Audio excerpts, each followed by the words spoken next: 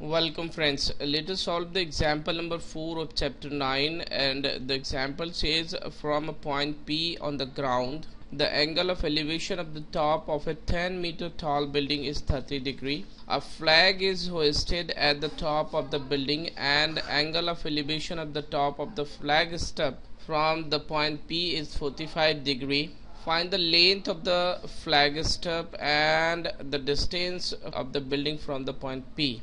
You may take square root of 3 is equals to 1.732. So let us see how to solve this question.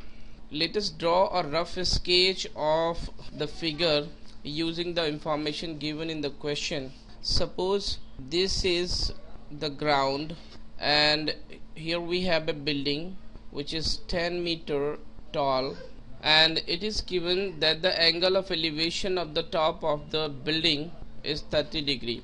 So if we draw this line, then this angle is 30 degree.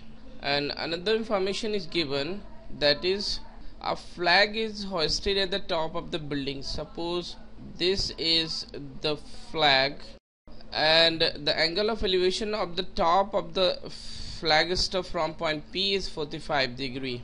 So this means if we join point P, then this angle is 45 degree. So we have to find the length of the flag step. So here we let the length of the flag step be h meters. This is h meter, and the distance of the building from point P and the distance of the building from point P be x meters. So this distance is x meter, and now we shall name the points in the figure. Suppose this is point A, this is point B, and this is C, and this is point D, and this angle is 90 degree. So now we shall move in triangle BCD. Here we have to find out the distance CD or DC, and we are given BC. So the ratio is cot theta. Theta is 30 degree. DC is x, BC is 10 meter. This is equals to root 3. Therefore x is equals to 10 root 3. This is our equation number 1. And now we shall move to the triangle ACD. In triangle ACD, AC over DC will be 10 45 degree.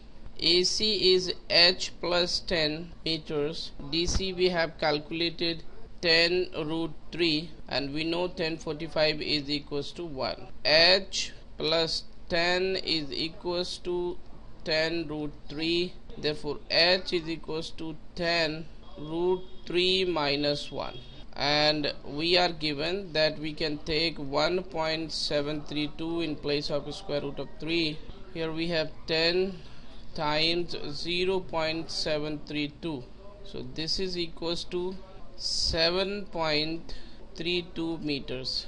Therefore the length of the flag step is equals to 7.32 meters, and the distance between the point P and building equals to 10 times 1.732 meters. This means 17.32 meters. So this is the solution of the question. Thank you.